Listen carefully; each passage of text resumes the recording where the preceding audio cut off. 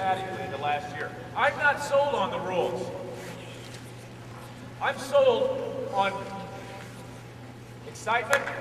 I'm sold on a number of skills that you can perform. I'm sold on conditioning and a lot of things that can offer different kids different opportunities. In fact, there's a guy in this room that's the past president of the International Wrestling Committee leader,